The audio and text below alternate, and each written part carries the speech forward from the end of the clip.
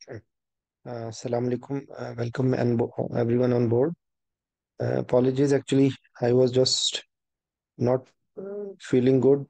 So initially, I was not getting the courage to send the link. But finally, anyways, I send the link. Today, we will just have a look on this topic of trauma. Uh,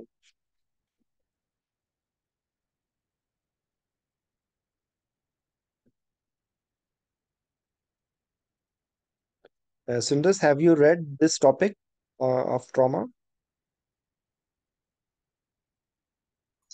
no sir अभी नहीं पढ़ा। Okay. Um, Actually, this trauma question is, you can say that part and parcel of any anesthesia exam, and I have just tried to chalk out some of the aspects, and give you a brief introduction, and we will continue this topic tomorrow, inshallah, because today I am a little tired and sleepy. So, but still, I will tell you something. Usually, in different scenarios, it may be. Just give me a second, please.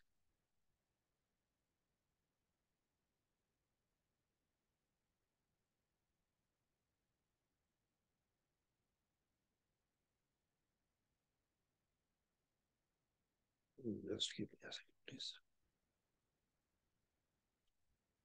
So usually, the I will tell you some basic principles, and that trauma may be may come in the form of polytrauma, okay, and they can present you for example, isolated long bone fracture, or they can say isolated head injury.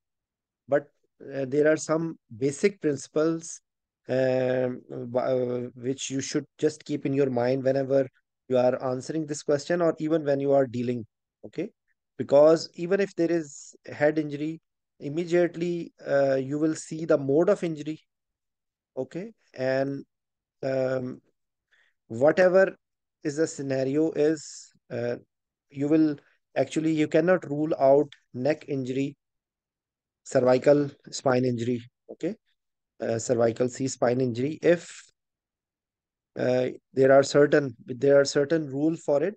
There is one Canadian C spine uh,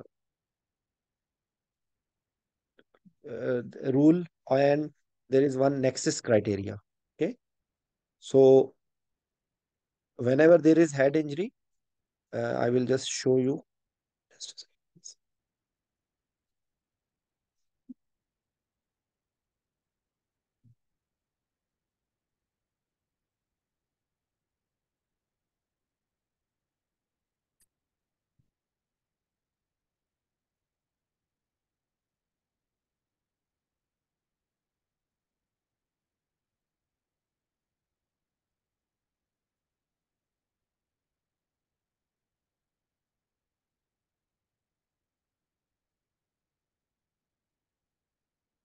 So actually, nexus criteria is to rule out uh, cervical spine injury, okay.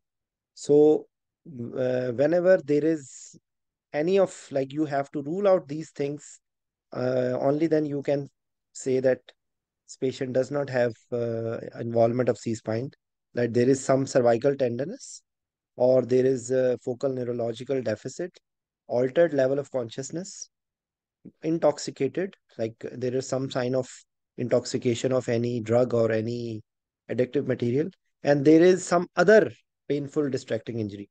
So how to interpret this is that if there is cervical tenderness, you cannot rule out the head, like involvement of C spine. Similarly, if there are some no focal neurological deficit, still you cannot rule out cervical spine injury. If there is altered level of consciousness, you cannot rule out. And if there is like distracting injury, like for example, patient has some other fracture. So now, even if there is nothing is there, still you cannot rule out in polytrauma patient C spine. So so the you have to uh, make sure that all other these things are not there. And then there is because initially some of the injury will not be apparent in even in the radiological study. Okay, so you will immobilize the neck. The basic rule is that you will put the C spine, C like cervical collar, and if you are handling the patient by any means, you are transferring the patient from one place to other place, or you are handling the airway, you have to do the mills, manual inline stabilization, and you have to avoid excessive manipulation of neck. Okay, so this is the basic rule. There is another criteria, Canadian C spine. Almost it is the same. Okay, Canadian C spine. So it has a little bit few different things. You will see here. Uh, just a second, please.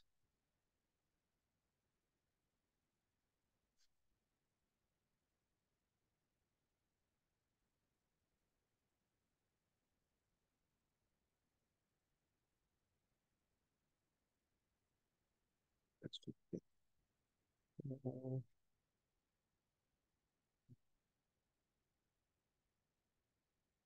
Can do anyone remember what is the components of Canadian C spine rule? I think it's not properly written here. I will show you, inshallah, tomorrow. Okay. So either you have to rule out with the this uh, nexus criteria or Canadian C spine. Okay. So this is one thing. The other thing will be that you have to, like, as I have mentioned here, a number of things. So whenever there is any polytrauma, even for example, there is isolated injury, you have to rule out other. Like it will be based on this ATLS rule. Okay, like A, B, C, D, E. Okay, in primary survey, secondary survey, and you know about it. But usually, generally, I will tell you that, for example, if you want to rule out head injury, okay, or there is so you will evaluate on the basis of clinical sign symptoms. There may be the things associated things with the head injury will be decreased level of consciousness. Okay, so either you will use a VPU or GCS. Okay, uh, this will be one thing. Then maybe there will be focal neurological deficit in the form of motor loss. Okay, if there is, for example, C spine, definitely C spine injury, then it will be associated with the motor loss, quadriplegia or paraplegia, according to the level being involved, and also there will be some spinal shock. Okay, so there will be certain features with reference to spinal shock.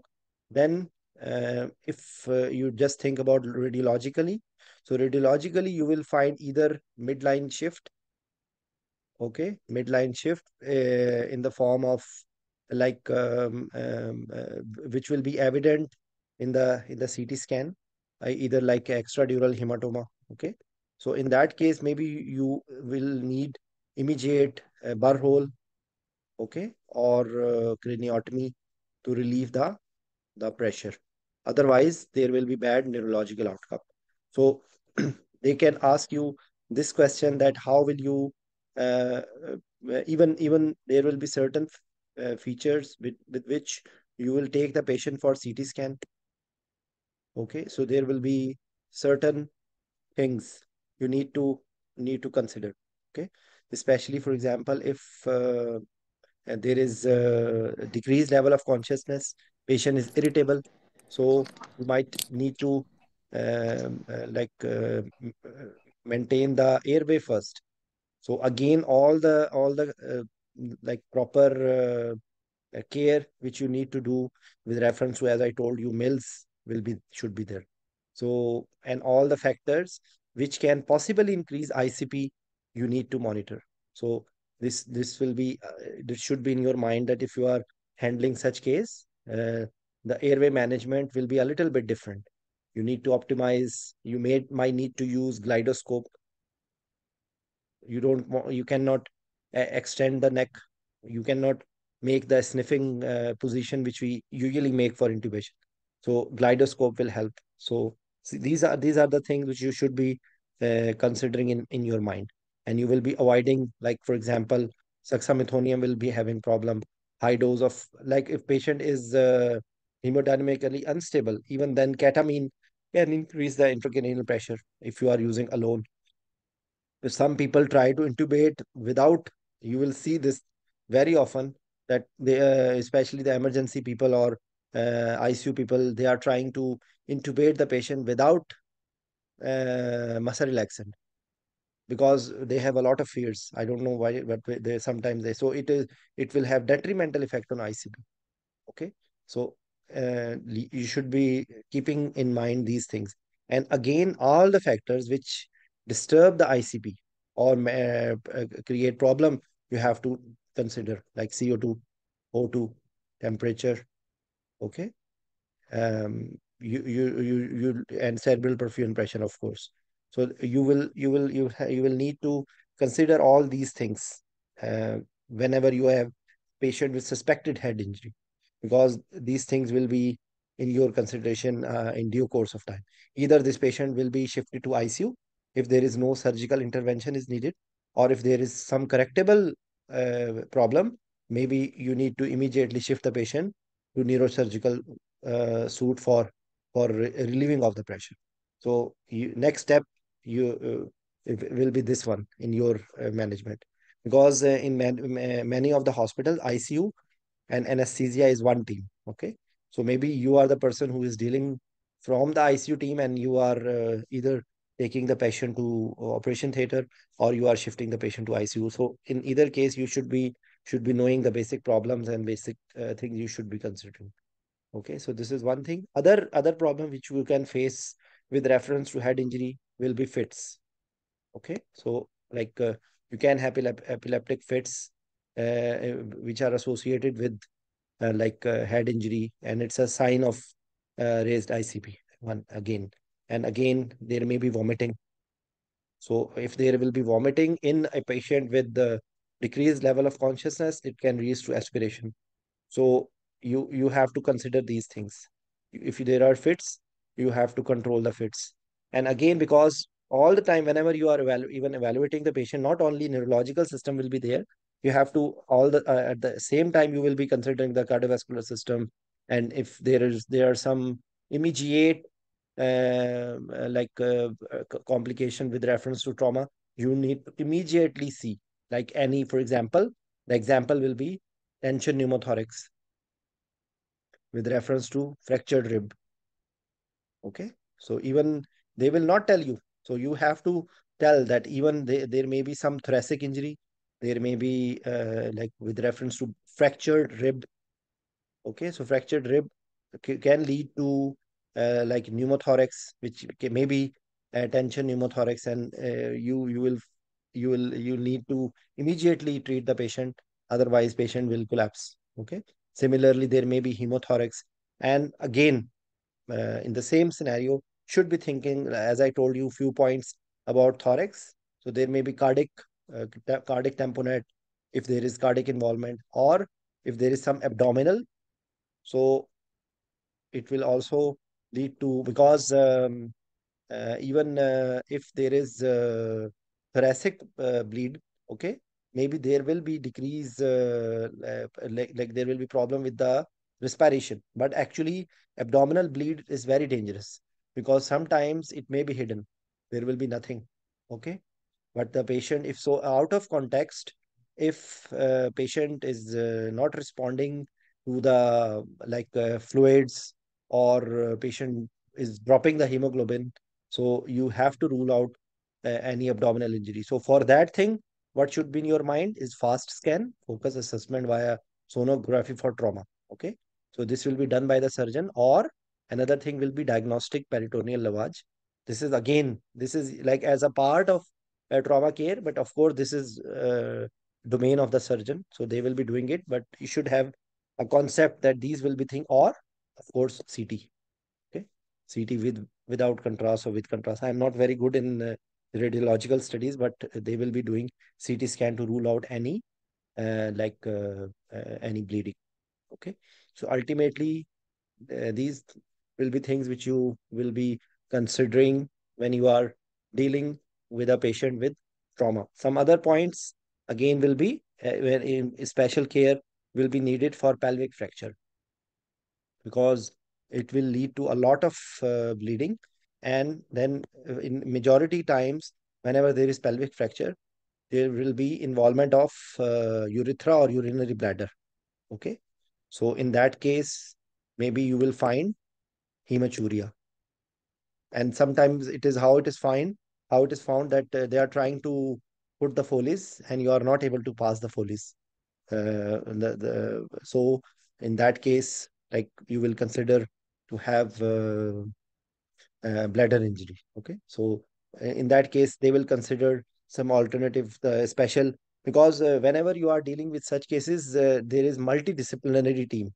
So never forget to have this word in your answer if you are asked this question in oral part, multidisciplinary team. So up till now, I was telling these things step by step, but the teams which will be involved will be general surgeon, neurological team, this one urologist, okay, and radiologist.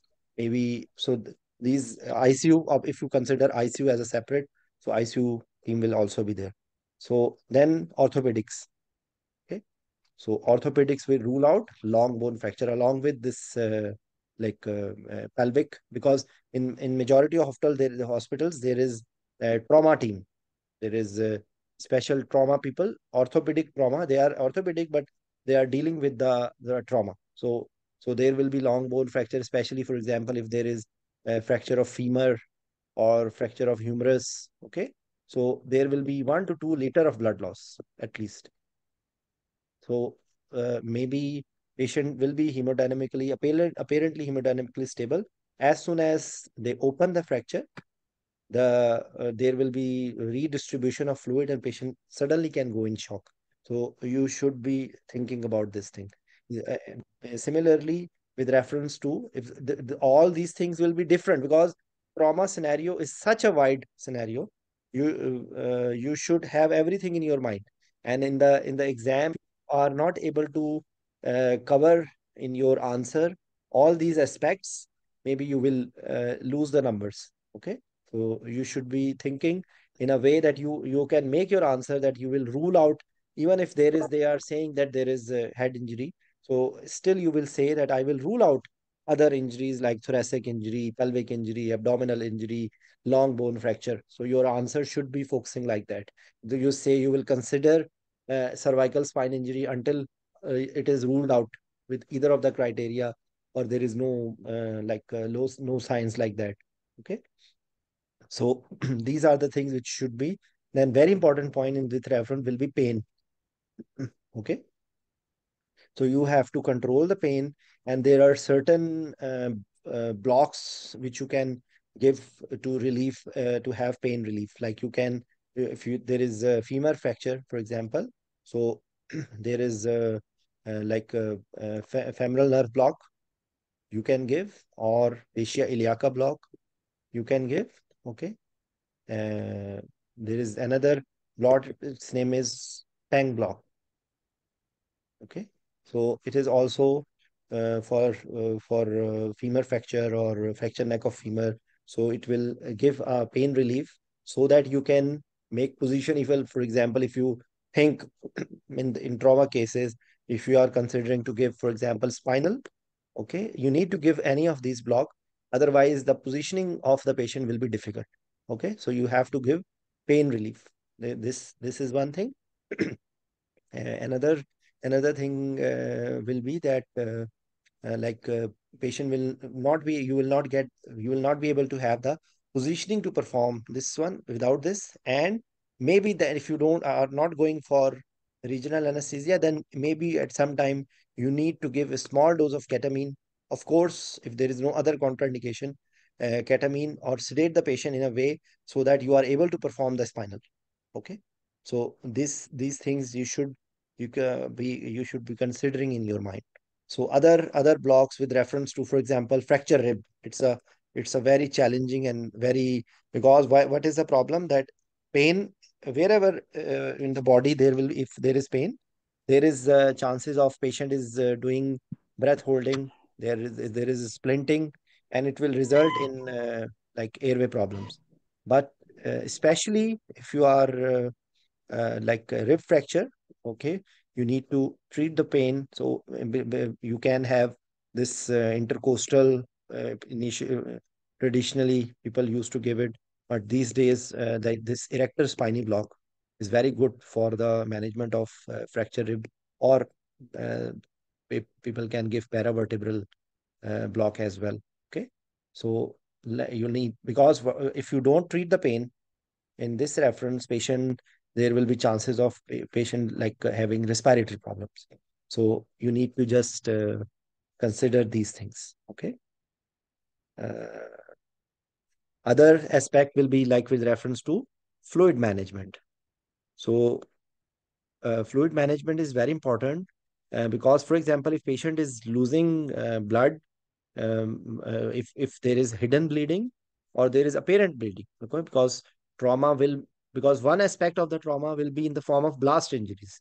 They can ask you in that one as well. Or for example, there is open fracture. Okay, so in open fracture, maybe patient is the patient is bleeding outside. So in that case, you will have apparent bleeding. And in either case, fluid management is very important. People, some like majority people give normal saline. Okay, but remember one thing, that in this scenario, if you are giving too much normal saline, it can cause acidosis. Okay, so it has a lot of chloride, so it will cause acidosis. This is one thing. Then if like another important thing will be if you are giving too much cold fluid, so it will be like, because your target will be, because there is a concept which is also related to trauma care, is damage control resuscitation. Okay, damage control resuscitation, that you don't try to get the absolute hemodynamic like goals. You are setting a reasonable goals and you are trying to achieve them. So uh, and you are trying to prevent lethal triad, because if you are giving fluid without any limit, so it will be ending in acidosis, coagulopathy. What is the other one? Hypothermia. Okay. So this is a lethal triad of trauma. Okay. So if you are like not only trauma of bleeding, you can say. So if you are giving a lot of fluid, and you are, because maybe already hemoglobin is less and you are giving too much crystalloids, so the problem will be that ultimately patient will go in DIC, and patient there will be a triad which will lead to demise of the patient. So you have to judiciously good the, of course you will activate the massive transfusion protocol. Massive transfusion protocol. Because today I am just giving you an hour, you can say a trailer of what are the what are the components which should be in your mind when you are dealing a patient with trauma. Not in one question they can ask you all of these things, but if you don't have an idea overview of these things, you may fault in your answer. Okay, so there will be some investigation which will be needed in this way with reference to bleeding, and with reference to fluid management. One will be ABGs, one will be of course in the same in lactate will come. Okay, and then if you are have any doubt, you will use either TEG or ROTEM. to have exactly which blood and blood products are needed. So this will be the basic theme by which you will be uh, handling your patient. Okay. So I've just mentioned about damage control, resuscitation, airway management in trauma, intubation indications. Like there will be certain conditions in which you need to maintain the airway. Of course, it will be related to the maintenance of the airway, avoid the risk of aspiration, conscious level, C-spine problems. Like there will be so many things should be in your mind. Mills whiplash injury. We will discuss inshallah later on. Trauma scoring. There are certain scores which are being used. Trauma scoring. There is a system. Okay. Pain management. I told you some of the points. Imaging in trauma. Bleeding management in trauma. There will be certain special consideration with reference to pregnant or elderly or pediatric patient. Firearm injury. Firearm injury because in that one there will be most probably in majority of cases either if it is abdominal firearm, so there will be involvement, maybe involvement of any viscera, involvement of vascular structure. So these are the things. Okay. Role of fast cane, fracture rib management, head injury management, and CT scan in head injured patient, how to transfer the patient. And there are considerations, maybe the patient need to be transferred to another unit. Okay. So it will be either uh, patient. So there will be another aspect which they can ask with reference to trauma, transfer from emergency to the CT scan room or from one hospital to the other hospital. So you should be thinking, you should have these things in. Okay. So there will be special consideration with reference to facial fractures. So there, because there are categories of facial fracture with Leefort 1, Leefort 2, Leefort 3. I don't remember exactly the architecture, because in these fractures there will be limitation with reference to uh, nasal intubation, maybe in certain things, because in Leefort 3 you cannot do the nasal intubation and might be you need to have tracheostomy. Okay. So there are some similar concern with reference to neck trauma. We will discuss about ATLS and some special consideration with reference to penetrating eye injury. Okay. Because in penetrating eye injury, again, the concerns are with reference to NPO, with reference to any medications you are giving, which can increase the ICP and further aggravate the eye problem. So you have to outweigh risk versus benefit and some of the common concerns which will be there with reference to eye injury. Okay. So actually today, unfortunately, I was a little down, but still I just thought to have something. So inshallah, tomorrow we will formally discuss some of the points with reference to trauma. I shared this link. I think just a second. In the morning, I had shared this link with the trauma. Let me show you this one. Okay. So I just try to. You will find almost all the things which I discussed with you.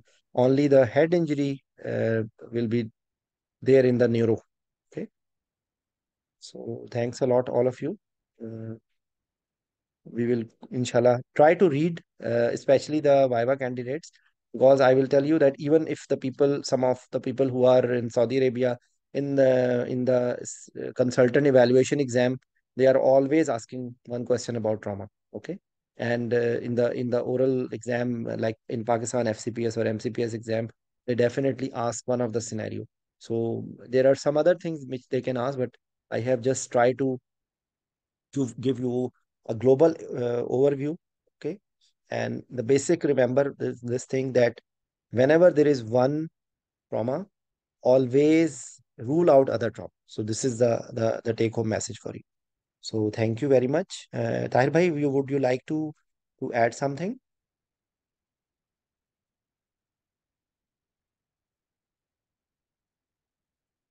Dr. Tahir Akhtar.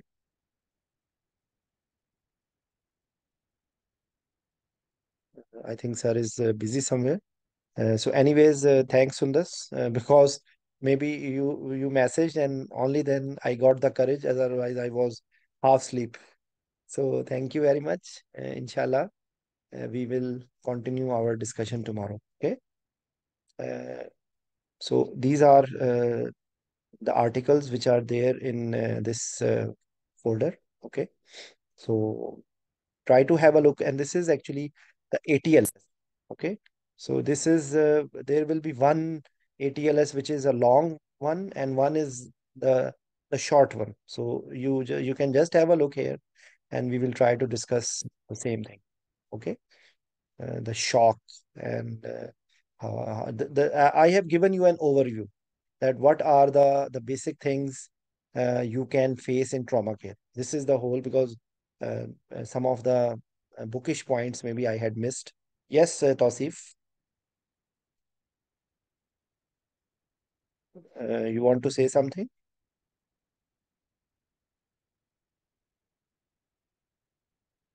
Yes, Tausif, you have raised the hand. You want to say something?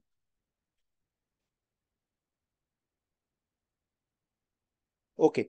Anyways, thank you all of you. Inshallah, we will uh, discuss the further aspects tomorrow. Bye bye. Assalamu alaikum.